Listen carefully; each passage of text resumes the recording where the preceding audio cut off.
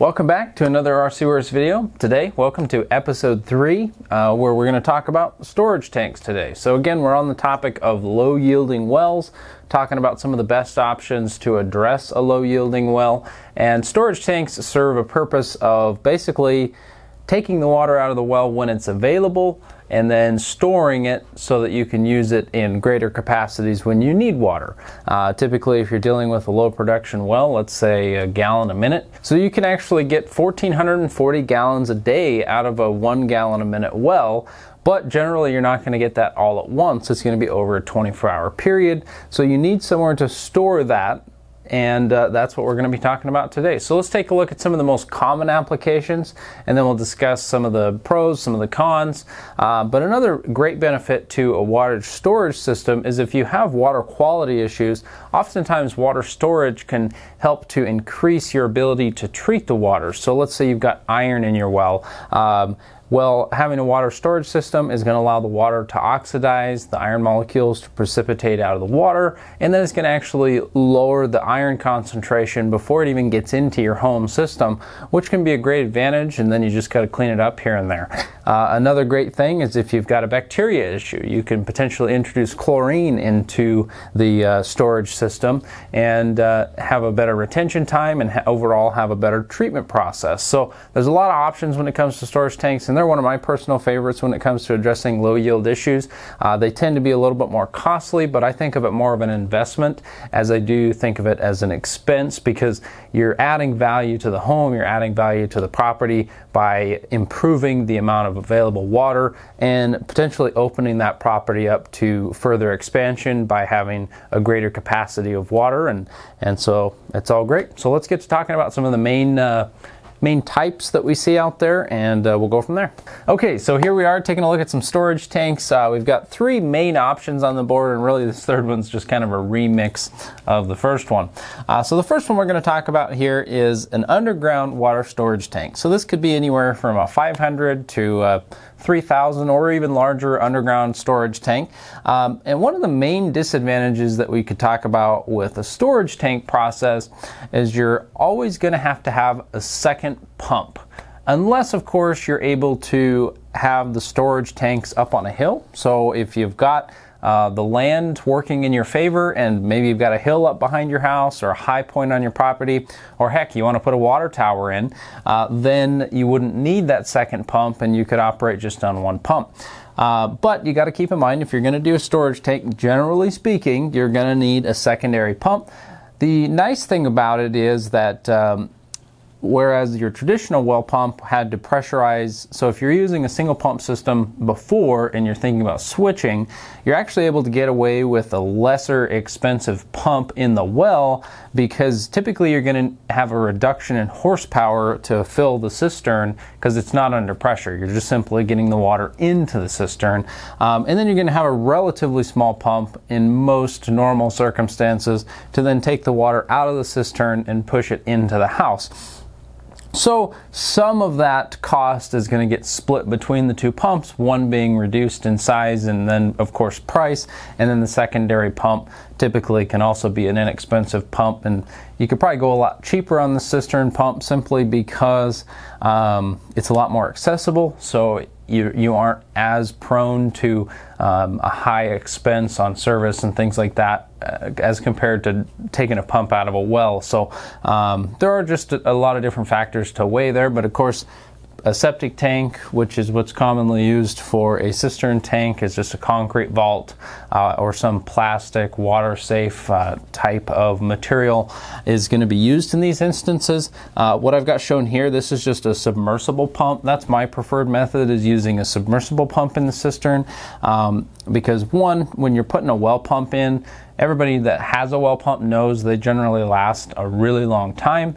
And then the other advantage is like a jet pump or An above ground type of pump oftentimes either has to be protected from the elements, which means you're either putting it in your house, in your mechanical room, or you've got to build some sort of a structure, which could be kind of an obstruction. If you've got limited space on your property, then a lot of times it's just going to end up in your house.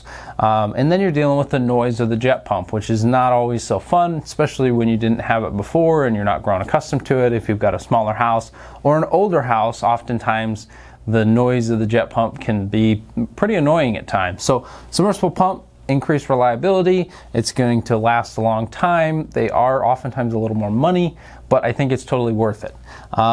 So that's underground storage tanks in a nutshell. And then, of course, you got the option of above ground storage tanks, which are great in areas where you don't have to worry about freezing. Now, of course, up here in North Idaho, there's no way that we could use above ground storage tanks because they would freeze solid and break out, and you'd have to buy a new tank all the time, and you'd be out of water, and yada, yada, yada. I could go on about that. But it is an option. So let's say you've got a shop or somewhere that's insulated or heated, you could get away with an above ground storage tank, which the advantage is an above ground storage tank is a lot less expensive. Of course, ease of access is also increased yet again. So the dollar per gallon ratio on an above ground tank is much less, because you got to keep in mind excavation is expensive. You've got to have specialized excavation equipment to set a tank in a hole, whereas an above ground tank, you could put it on a pad, you could put it on a on some sort of a tamped piece of ground that's level. So you've got more options with less cost, but again, temperature is a big issue. Another option, of course, would be adding pressure tanks. Now, this option is a really nice option if it's a relatively small residence, you don't plan on doing a ton of expansion, and this has been commonly applied in a lot of municipal applications.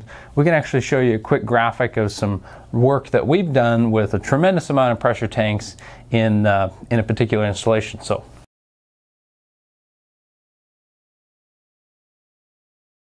Okay, so back to pressure tanks and why they're a good choice. They're a good choice because you can still rely on your primary or original pump that you've got right now.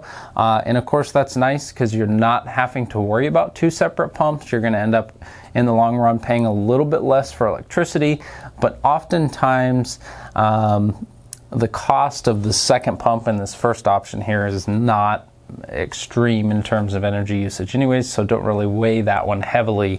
But pressure tanks are nice. So on your standard, most common pressure tank is an 81 gallon tank. So that would have about 20, 25, depending on what pressure you're operating at, gallons of drawdown. So you could essentially double that with every pressure tank, or you could not double that, but you could add that much capacity to your system with every pressure tank that you add. So a normal person uses roughly 80 gallons of water per day, and I would say 20, maybe 15% of that is used in most situations, not at home, so you're out and about, what have you. So let's just say maybe 60 gallons per day per person, and if you've got even a halfway decent producing well, adding 2 or 3 pressure tanks to your system is going to more than compensate for your everyday water usage. Now, of course, you're not going to be able to do a lot of irrigation. You're not going to be able to do, unless you're strategic about it. So you're going to be somewhat limited with the pressure tank option, but it's a low, very, very, very low maintenance, very low installation cost. You've basically just got the cost of the pressure tanks. If you use a good quality pressure tank, which is well worth it, we prefer the Wellex Troll tanks, which we do sell, because they tend to last anywhere from 10 to 20 years. So that's a pretty good investment, especially in the long term. So you can add, essentially 20 gallons roughly of capacity to your system for every, let's say, $500–600 spent. And if you're dealing with relatively small scale, it makes a lot of sense. But the big thing there again is you got to have the room. So if you've got this in like a utility closet or something in your house, you may not have the total capacity to add 3 or 4 tanks to meet your particular family's expected usage. So you got to weigh the options and figure out what's going to be best for you. And then moving on, so number 3, we've just got, like I said, this is kind of a remix of our first option. There is always the option to add a small storage tank in your basement. Now this could be 30 gallons, this could be 60 gallons, this could be 300 gallons. You've got a lot of options depending on what space you've got available. You could get a square tank, a cylindrical tank. They make a ridiculous amount of different shapes and sizes when it comes to like a poly tank. One risk that you run with indoor water storage is if the tank ever became damaged, you could have a pretty significant water problem in your basement.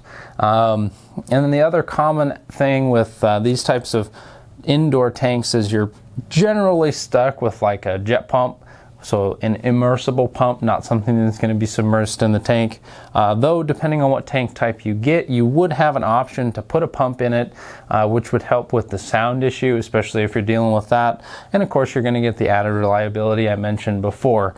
So lots of options when it comes to low yielding wells. So we would definitely like to hear if you have any questions, have any unique installation situations. Hopefully this sheds some light on some of the options that you have when it comes to low yielding wells and getting much better capacity out of the well, as well as improving the value of the property altogether. So thanks for joining us today. Don't forget to like and subscribe for more great content. We'll catch you next time.